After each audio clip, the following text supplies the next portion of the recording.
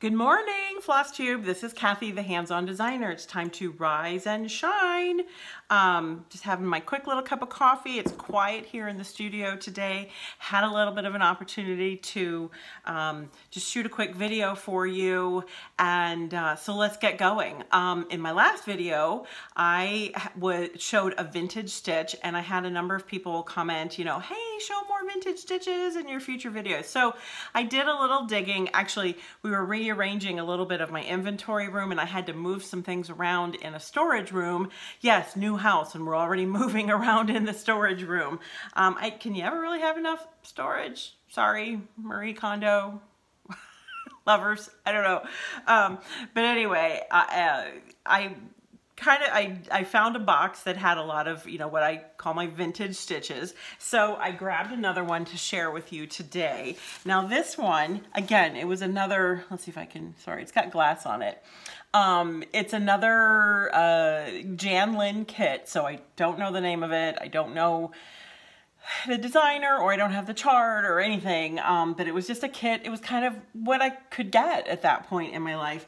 I did actually initial this one, so this was probably one of the last ones I stitched before I got married. In fact, I do remember working on this.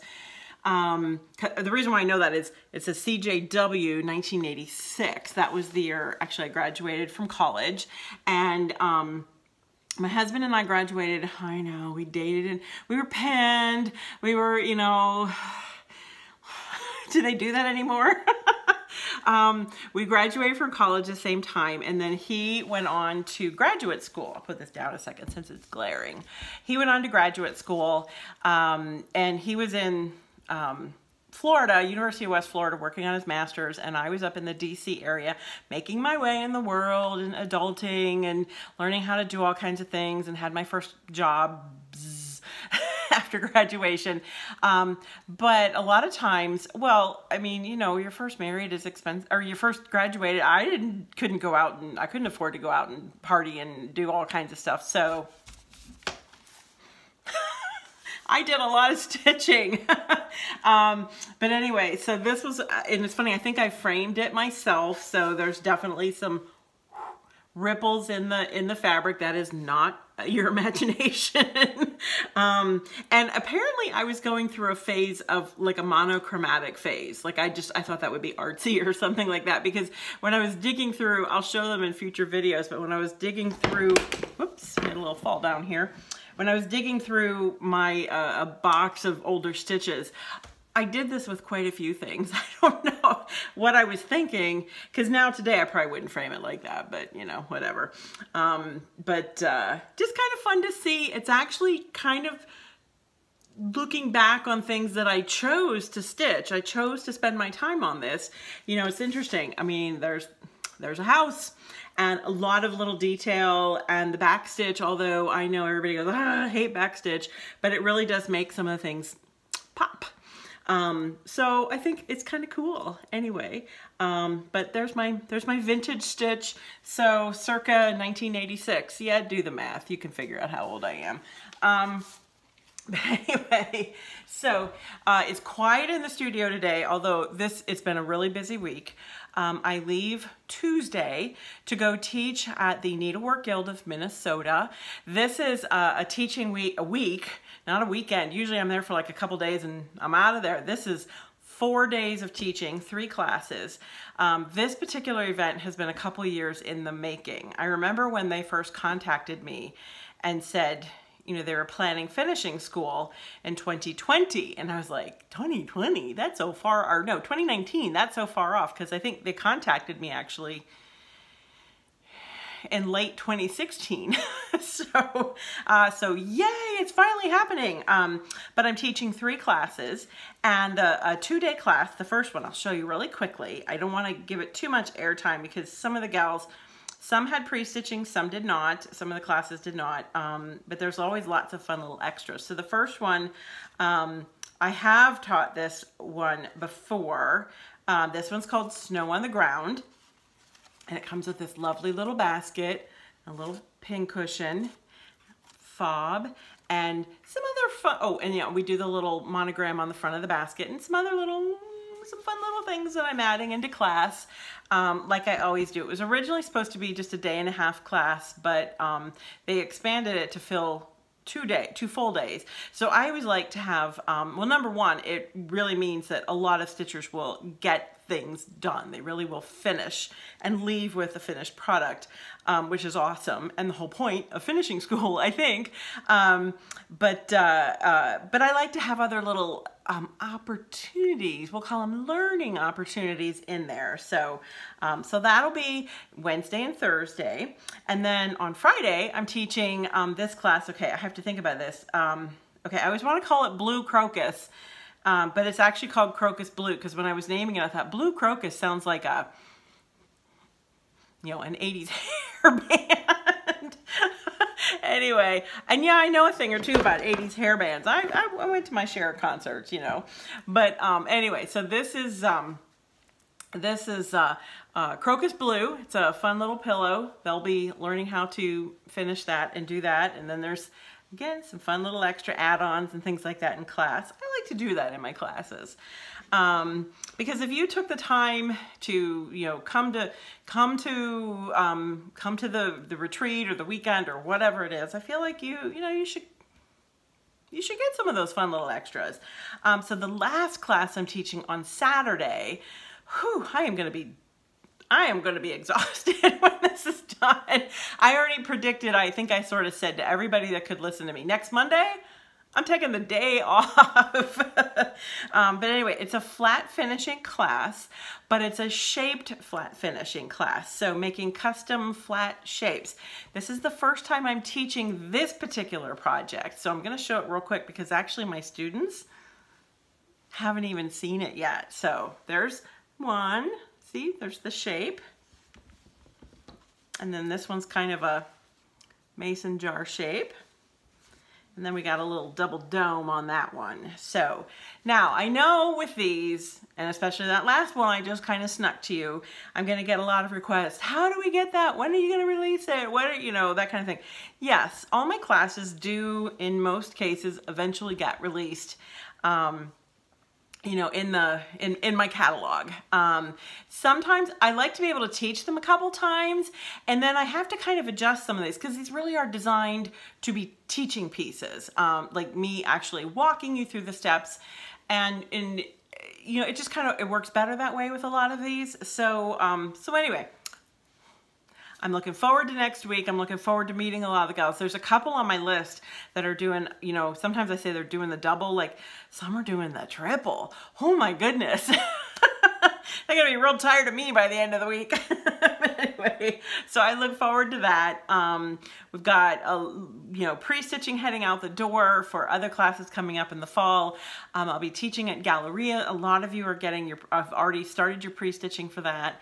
The pre-stitching went to Salty Yarns. That last class I showed you with the shaped Halloween chalk ornaments, that's the class I'm teaching there. So so anyway, they got pre-stitching. The other class did not. So sorry, that's long story. You don't need to hear that one.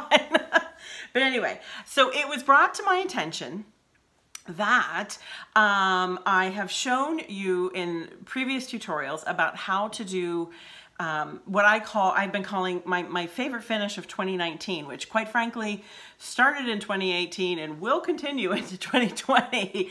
But namely this finish where I take a standard size frame. I showed you in a previous video how I used 2 pieces of mat board, and I covered them with fabric using the double-sided acid-free tape, and then how I put that into the frame, and then the stitching portion is actually laced onto padded mat board. All right, and so I actually have gotten a couple emails from some stitchers saying, we're ready to attach it. How do we do that? So I thought, oh boy, I better get on the ball and do my do a quick little follow-up video to finish that out. So namely, the questions have been mostly about this one, but it's the same finish as Give With My Heart. That's the piece that I did with Tammy Tutterow of Tammy Tutterow Designs. She did the art, and then I translated it into cross stitch. I also use that same finish on, many of you are stitching the Harvest chock full design now, and you can see I did the same thing, and I intend to finish all of the ones that'll be on the cover will be finished like this, but I have a little more to say about this one at the end of the video. So but again, here's another one. It's just a standard size open back frame. I did purchase this frame at Hobby Lobby. I live in a small town and I don't have access to a lot of craft shops and things like that. So that's why, you know, I do mention that one a bit because that's what I have access to. So I also do happen to really like it. It's just a nice basic white wood frame, and it's hard to find a good white frame. And if you say, well, isn't white white? Well, no, white is not white. This is a good chalky white. It's a nice simple, you know, it's a simple profile, and then what it does is it blends well, I feel, with the stitching and then the fabric. I pick it all to kind of go together, and I really like my frames to kind of blend into the background a little bit, not to be, unless it truly is a statement frame, okay? I really just like my frames to kind of disappear, which, if you think about it, given what I showed you in the beginning, notice something there? I kind of did the same thing with that one. So apparently that's something that I happen to like to do. So, okay, and one more I'll show you. I dragged this one out too. This was my More Chocolate Bunnies. Now, I think the reason why I picked this one is because if you'll see, it's a much smaller piece, but in that same size frame. Here, I'll disappear for a minute. Okay, same frame, but you know, I just happened to show more of the fabric for this one. It was part of the overall look that I was going for with this one. So finish wise, all the same. So I am going to stop the camera so I can point it down and then kind of show you what I'm gonna do. So I'll be back in a minute. Okay, so I'm back. I wanted to lay out some things to show you that you're going to need to complete the finish that we've been talking about, and I also needed to turn on the light because I don't know why it's getting kind of dark in here. So, so I am set to go with my white frame, and again, this is just an 8x10 frame. I also have I have one unopened stitchery tape. It can be purchased at your local and online shop. I know that you can get this, you know, through other variety of sources, but, you know, reach out to a needlework shop that would have that. Those are great relationships to build as you need certain supplies. So I've got this one. This is my working one. So I end up ordering these. I usually order a lot of these at a time. So this is double-sided acid-free tape. It comes on a roll. I'll have I call them my sticky scissors, so I can cut off exactly what I need. X-Acto, my fabric scissors. I also have just a little awl. Raid your husband's tool chest. And then on this little plate, I've got a little pair of embroidery scissors. Those are handy to keep around. And then little wire brads. And these just happen to come in a kind of a nickel plated color, just something that I thought would go a little bit better with this particular clip. The clip is from the Tim Holtz line. It does come in this size and then a much smaller size. So I like the look of this size. And let's see, what else do I have here? Oh, I did a couple of just like fake boards, you know, pretend we're gonna play pretend. So pretend that, you know, this particular piece is my stitching. Like, so this is, you know, that part of it, because you want to know how to mount that on there. And then I cut 2 boards that will go into my frame. And I already discussed how to attach the fabric for those in a previous video. So that'll go in there, and then I've got a pretty fabric on the back. So I'm gonna set that one aside. This is the one, there's actually a layer of padding. That's the one that the stitching will go on. So I'm gonna scoot this aside a little bit. I'm doing this in one take, so hopefully we're good to go. So what I do is I'll have this already covered, and I'll sort of place it in my frame just for placement. And then I've got my cross stitch, which has been laced and mounted onto a piece of mat board. I like mat board because it's got a little bit of, you know, heft to it, but not the width. And then I usually do like to put a piece of warm and natural batting under there as well. So I'll probably want to put it right about there. Now you'll notice I've got this ribbon kind of hanging up at the top. That's because you've got two options for attaching your stitched portion onto the fabric. Now you'll notice on the back of mine, now I did not lace this, sorry, this is all just for purposes of the video because this is supposed to be cross stitch. If it was cross stitch, you would see my lacings on the back. So if it's something that I'm going to change out each month, much like, you know, my year of celebrations piece, where I basically did the same thing. I made a little clipboard. You can look at that video as well. I did attach, and there's a tutorial on my website about this. I did attach a little piece of ribbon here coming out from the top with double-sided tape. And then I use that to kind of hook under the clip so that I can switch out each month. And then you'll also notice that I did put a piece of wool felt back there just to cover up, you know, all the lacing, you know, and make it a little bit prettier on the back.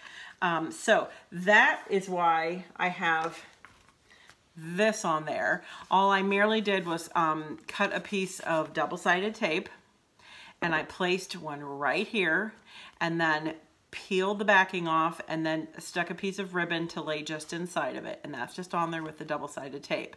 Now, if you weren't going to do it that way and you wanted it permanently fixed, for example, this is permanently fixed on here, all right? In fact, the only ones that I have done with the ribbon sticking out the top are the interchangeable ones like this, and also my French kitchen design that I showed you in the last video. So you kind of have to look at it. Is this something that's going to be stationary, that you're going to want always to be this way? That is a real question you should consider if you're going to finish your Chalk Full series this way, because right now we have 7 in the series and they're all going to be the same size. Do you want to get different frame each time? Now this is a very economical finish, so you could certainly finish it differently each time, but if you got sort of a neutral fabric for the backgrounds, like say maybe a gray and white check or a gray and white print of some sort, that would go with the color schematic of each piece, because you're focusing more on the chalk aspect of it than the individual colors in here. You could certainly, you know, have one frame, one backing, one clip, and then just switch it out with each season. So that is an option for you, which is why I wanted to talk about that. So say for example then, we're not going to do the ribbon finish. We just actually want to permanently attach it. So you can see I've laid in 2 pretty large pieces of this double-sided acid-free tape. And again, I think I showed it to you in the other video. I'll lay out the piece, and then I find my end here. And then I kind of do sort of a by guess and by gosh measurement. I hold the tape up over it. I actually take my fingernail, make a little dent in the tape, and then I know where to cut. Now, sometimes when in that video, I actually cut the tape in half lengthwise, but if I really want to be able to adhere this, you can see I use the full width. I could probably, if I didn't have that ribbon on there, I could probably even fit a third one in there just to get nice full coverage. So what I'm going to do is first I'm going to play with the placement just a little bit. Like I want it to be just about there. Now when I was learning, okay, I'm going to tuck the ribbon back just because we're going to pretend like it's not there. When I was being taught how to custom frame, we would always either have equal lines, equal space around it for mats, or we might have a little more at the bottom than we do the sides and the top. It just kind of depends upon the formality of the piece. But I tend to think that really nowadays there are not as many rules. It's really just a matter of what you like. So obviously we need to make sure that there is room enough for this clip, okay? So I might have to, you can kind of see I scooted this down a little bit. I want to make sure I've got equal amounts here. And yes, there's a little less showing at the bottom. However, you're going to have all this interest up here, kind of drawing the eye upward. So what I can do is once I know kind of where I want this, I go, yep, I'm going to put this down. I'm going to say, yes, that's where I like it. All right. I'm going to put my clip into place, make sure it can fit there.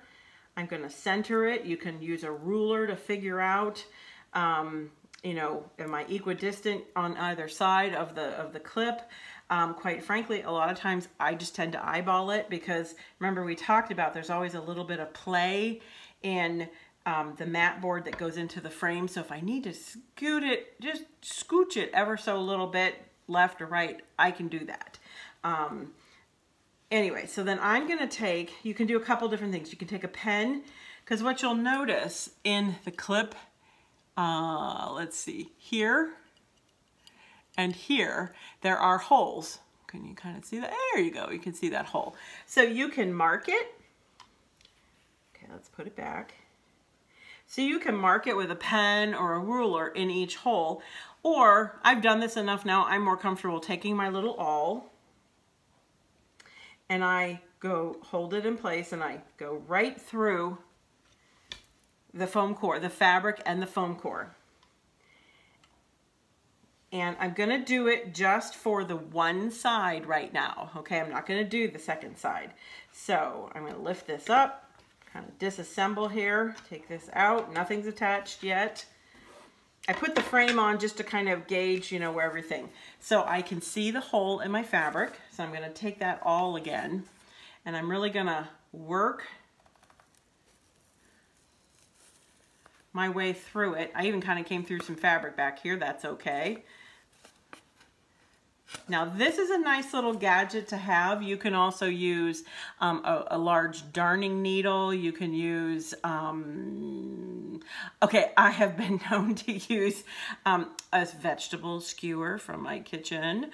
Just make sure you wash it and everything before you use it again. But anyway, so because I have to be able to fit the brad through here, I kind of take this and go like that a little bit to open up the hole a little bit. Now, I will say sometimes, depending on the quality of the cotton fabric that you use, you can get little pulls here. Now, it's going to be covered up with the clip, but if it's gonna show, that's when I grab my little bitty embroidery scissors. Make sure you have a nice sharp tip.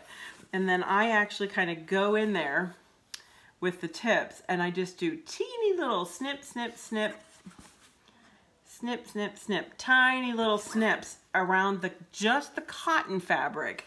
That sort of helps open that up a little bit so that when you're trying to stick the brad through, it's not pulling fabric through with it and then creating any strange pulls on the front. Okay, so that's just an extra little tip.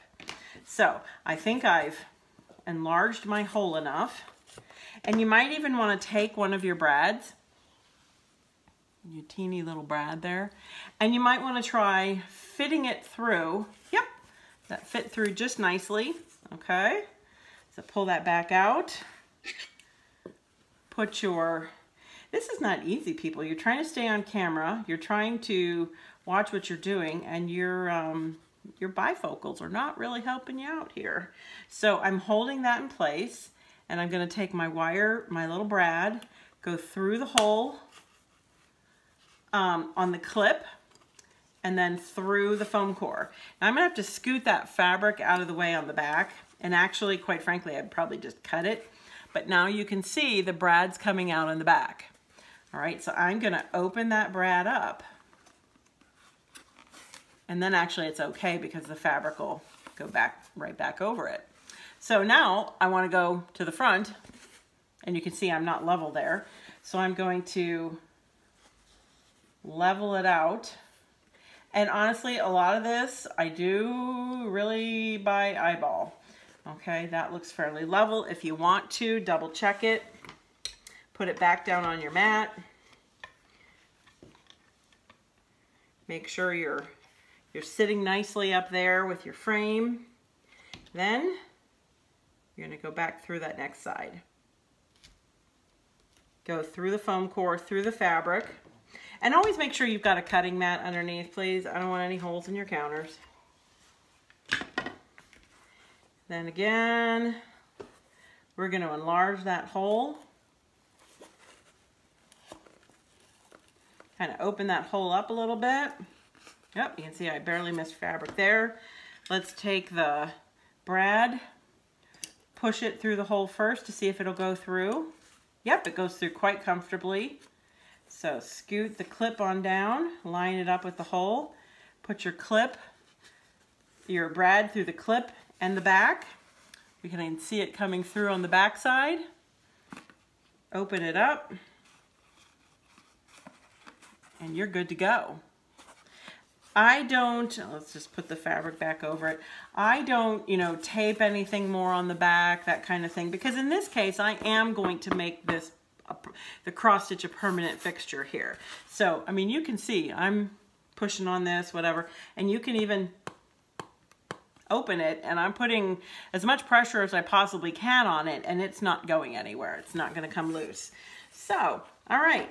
Let's go ahead and put it back in our frame once again. Now, the things you need to watch out for is that if that back little part right there, the back of the clip, you want to make sure that you can fit it under the lip, the rabbet of the frame, okay? So, isn't that kind of that's just sort of sweet, custom looking little piece just like that. And now, actually, I'm going to go ahead and put the back in because I know that's going to fit nicely in there. So I'm going to go ahead and attach this into the frame. So I'm going to put my other piece back here. I just use a fun coordinating fabric. I have, like probably a lot of you, I have a little fat quarter problem in that, I'll be in a quilt shop and they have all their pre-cut little fat quarters and I'll go, ooh, that one's pretty. What would I do with it? I don't know. I'll keep it. But then you buy a fat quarter that goes with it because, you got to have some coordinates there. So I just tend to find, if it's something that's kind of been in my stash for a while, I just find something that's pretty and do something fun on the back like I did there and I did there. I put bunnies there because that was about bunnies. Sometimes it matches, but sometimes it doesn't. So it's all about just having fun and using a little bitty bit of your stash. So, okay, so now I'm ready to actually go ahead and put this in. This is a really great tool to have. This is called a point driver. You can get these at a lot of or a lot of craft places or places that have framing supplies.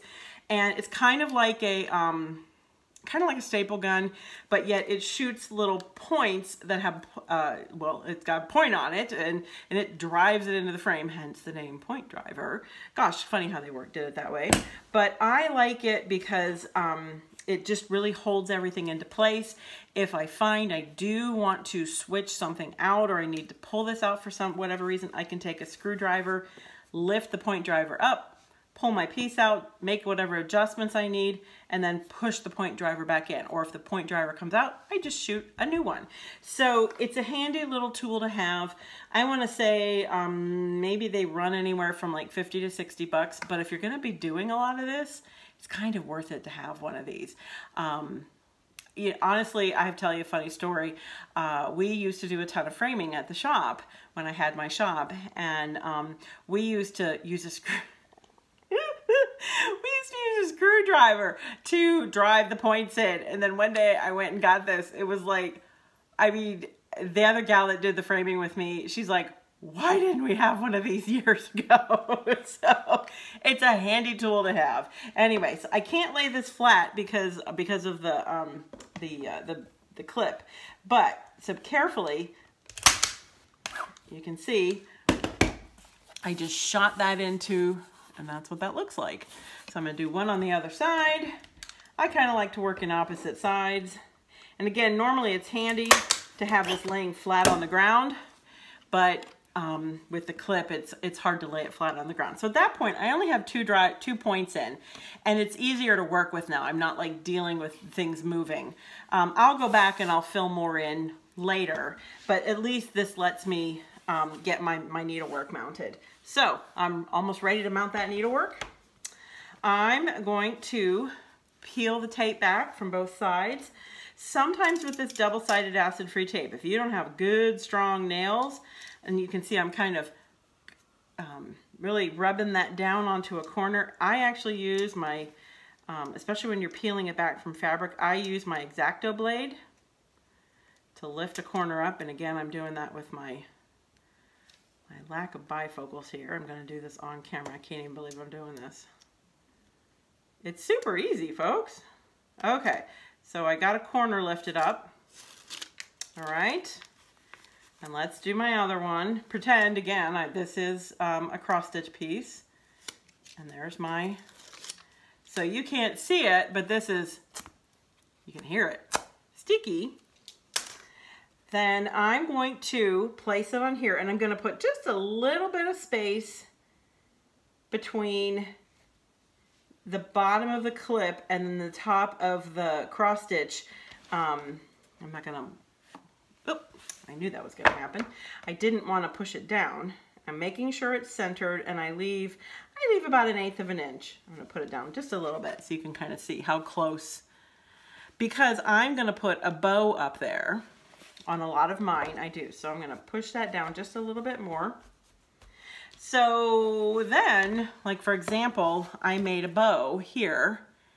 And then I did the Just Another Button Company pin mini that they made to coordinate with this piece. That actually is going through the top of the bow and then through, just probably maybe catches the top side of the stitching and then goes straight into the mat board. And by having 2 layers of, foam core, by having the thickness of 2 layers of the foam core, the pins don't come out the back. They just get kind of buried in there, and they're pretty sturdy in there. And that actually kind of helps hold this into place too. Now on this one, you can see I did not put any edging on it. I just really liked that clean, crisp edge, just like that. That's now where you have to make a choice. What do you want to do? Of course, you know, put your bow up here, put your pins through. I like attaching things like bows with just pins because later if I find a better ribbon or my ribbon gets a little shop worn kind of thing, because my stuff does travel, I can pull the pins out, put a new ribbon on, and put the pins back in, and it looks brand new. On this particular piece, at this point, once it was on, I actually added a little twisted cord out of DMC, out of a coordinated DMC. On my, on most of my farmhouse chalk pieces, I do use, that's actually a little burlap ribbon. I don't know if you can kind of see it on the edge there. I don't even glue that on. It's just a little thin burlap tape. I actually pin it in. There's a pin in the corner and a pin halfway, and that's actually what's holding the burlap all the way around. I just thought it was kind of, it just sort of added just a little unseen layer, I guess, is what I'm thinking about. But anyway, so that's pretty much it. You're just gonna use the wire or the little brads to go through your foam core, and I really did the same kind of finish here too, with the going through the clipboard. Do check out I think I've done a couple different tutorials on how to make that clipboard. Both on FlossTube and my website. So so hopefully now that helps. The biggest secret really is the stitchery tape, and then just kind of going through the steps to make sure everything's centered and put on. Now I am going to stop and bring the camera back up for one last little word about a few of the stitch counts and things like that.